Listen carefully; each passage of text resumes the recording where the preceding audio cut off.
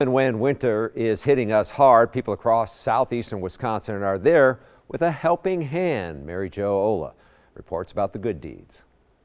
Since we last met Cullen Folts, Briggs & Stratton gifted him a new snowblower. This latest snowfall is putting him and his new wheels to the test. It helped definitely. The last 2 spots I did, I had to pull it out. My back could not handle it no more. Another round of snow means another day Cullen Folts helps clear driveways and sidewalks in Milwaukee. This time his kids are tagging along and his usual shovel has been upgraded.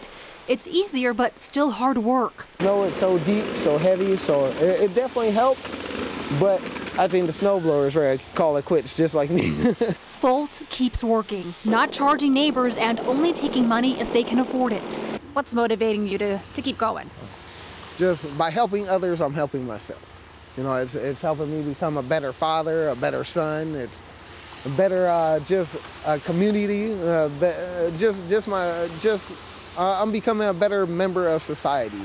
Good deeds spread outside the city limits. Without hesitation, they got out of bed, they showed up.